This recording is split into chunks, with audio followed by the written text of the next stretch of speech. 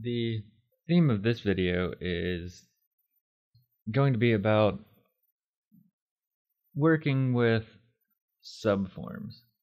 So when you look at an object, and I'm going to draw a sort of difficult to draw vase. A lot of my students have had trouble drawing this object before.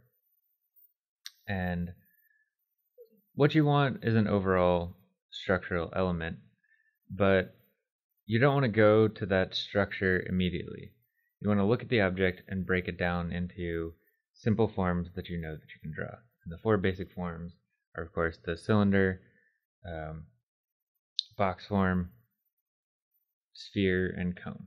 And if you can break it down into those and evolve those forms from there, you'll be in better shape. So here I'm starting with a cylinder.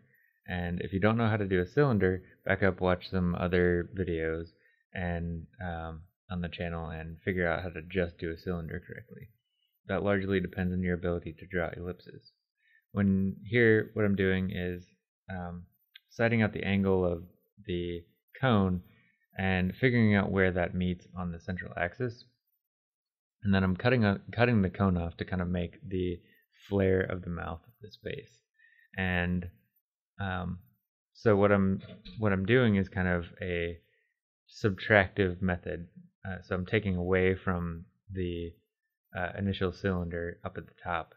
And here, what I'm doing is building a kind of evolved spherical form, because this isn't a perfect sphere that they've used to create this vase. It's a little bit off. So I've kind of rounded it a little bit.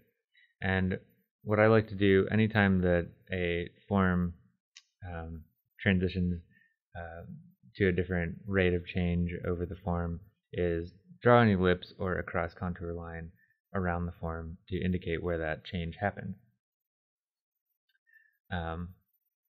Then what I need to do is kind of approximate a larger cone form, and it's going to run off the page, but it's not a perfectly straight cone on the center, but we can adapt that to be a little bit more organic.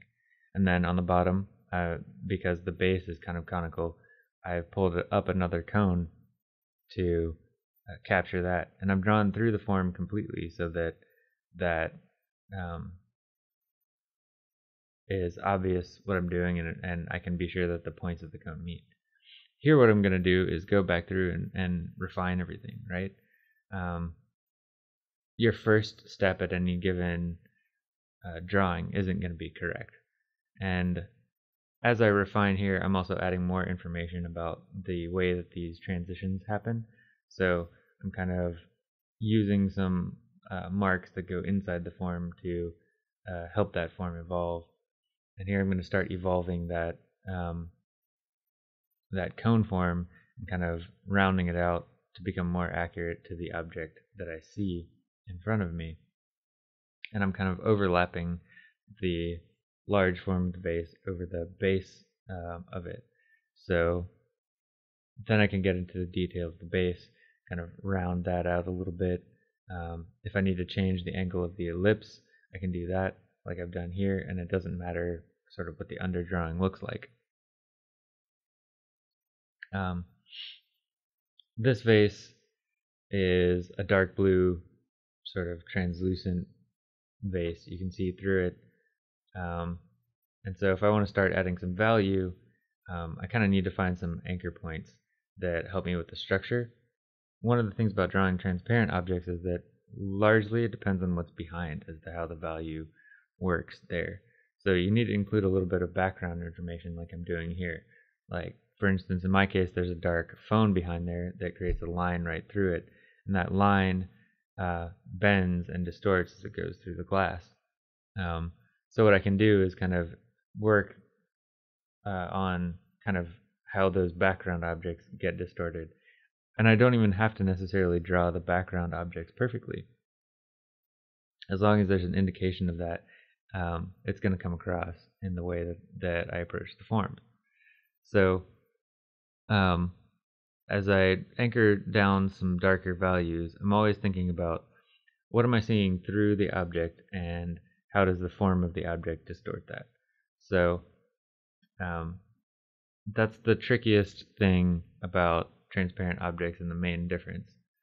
And what I've done here is I've kind of introduced a middle value to the background so that I can sort of darken and lighten from that without having to fill in every bit of the canvas manually. And you can do this with tone paper and black and white charcoal. It's a great and quick drawing method. If I bump up a couple of highlights, I kind of add a lot of dimension there. In the space that I'm working in, there's several different light sources. We've got a window and 2 fluorescent lights, so it kind of complicates the drawing environment.